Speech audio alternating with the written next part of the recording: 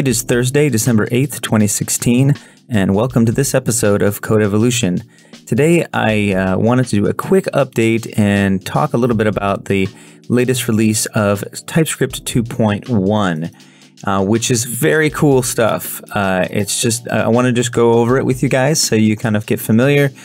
Each feature is just super cool. It's great to know that these things are being done. So let's go ahead and first talk a little bit about async functions. I've done some videos recently talking about async await, and so if you want to see any of that, go back to some of my previous videos. It's, yeah, I mean, what can I say? It's probably one of the coolest features for any language when we're talking about asynchronous programming. But some of the really fun ones that have come out are this, like for example, object rest and spread. This is super cool stuff. You know, we've all probably done, at least if you've done any JavaScript stuff, you've probably written a function or consumed a function that creates a copy or merges code to, merges a map together. Well, now you can use this, rest and spread operator to, again, just like they show here, you can take the original and do ... in the front, and this will literally under the hood, create a copy of that code for you, or a copy of that map, which is great. And then you can do this over and over again with other maps, which you can basically merge things together. You can do really cool things like, oh, I want to take, one and add another and add more and add more. And as they say here, the main thing is that you have to watch out is that the later spread, things that come to the last thing will be the one that is the final version, right? So if you did hello again at any point, then it would be that last value. But very cool stuff, just nice syntax. You don't have to write your own function to do this. It can be a time saver as well as just nice syntax. So we can see a little bit more here. Now we get into some really interesting things, and this is good to know because in preparation for some of the mapped types that are coming up. So key of is basically, as it shows here, let's say you have this interface that says, okay, I'm this, and this, right? Name, age, and location, right? Well, if we say prop name key of person, then as it says here, the equivalent is going to be those three as essentially literals, which is very cool. It's like, oh yeah, okay, I know now that it can only be one of those, one of those three.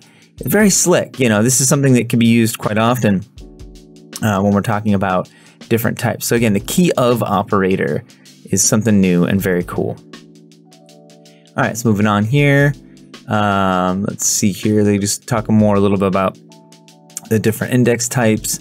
Okay, so you can, so you can say the same thing. You can say, hey, it's the same thing as age property, blah, blah, blah. Okay, and again, more key of stuff. Very cool. So then we get into mapped types. This has been a really interesting one to follow. I admit, even my brain is not 100% on this, but basically what map types are allowing you to do is essentially set the rules by which a map behaves.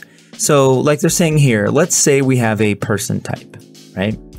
And much of the time we want to take an existing type and make each of its properties entirely optional. With person, we might want to write the following. So some of these cool things that map types introduce is some of these default kind of automatic benefits, right? Like, oh, okay, from here to here, we're going to allow you to say all of the properties that you've already predefined are now partial. And that's actually a very simple, they have a type for that now that allows you to do that. You just kind of wrap it in a partial, it literally, there's a class, there's an interface called partial, and then the result is whatever that thing was, and then all of these being optional. You can do the same thing with read-only, and that'll work as well. And if you use the object.freeze function, then it automatically does this for you. It defines, oh, okay, you now have an object that's read-only. That's very cool because, I actually personally use object freeze a lot. So the subsequent use of it now, the compiler understands that, oh, by the way, you can't write to this because you've essentially frozen it, right?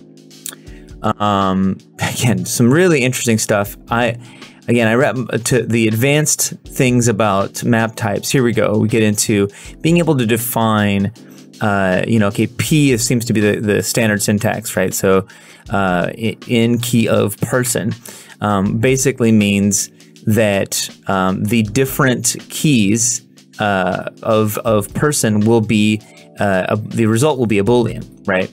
So just like we talked about before, where they were talking about the key of, by saying, P in key of person, that'll be the different keys from that map, but the result will be will always be a Boolean. And again, they kind of show this same thing, and then they generalize it. So you see this a lot, like some really cool tools where you just go, hey, partial or whatever you want to do, and it essentially applies these rules. So they're modifiers to different types. And for people that will be using this more often, I'm sure they're just celebrating and going, oh my God, this is what I've been waiting for. Yeah, here we go again. So partial, basically partial is saying when you wrap a type by using this, the generic, you're saying, hey, my person, partial, then putting person here, you're going to get those properties of person, and they're going to be converted to optional. And this is one I believe is built in to 2.1, right? So they have some really interesting built-in ones. And let's see, easier imports, right? That's, always great. Let's see, and that's pretty much the major bits of it. Now, there are some other really interesting ones that are happening that they don't really talk about here too much, but those are the major things. Again, I really like this spread operator. I think that's pretty cool stuff. It's very nice if you just want to save some time and you don't want to oh God, I got to write a whole for loop to map these new properties and stuff. So that's it for today. Just wanted to update people.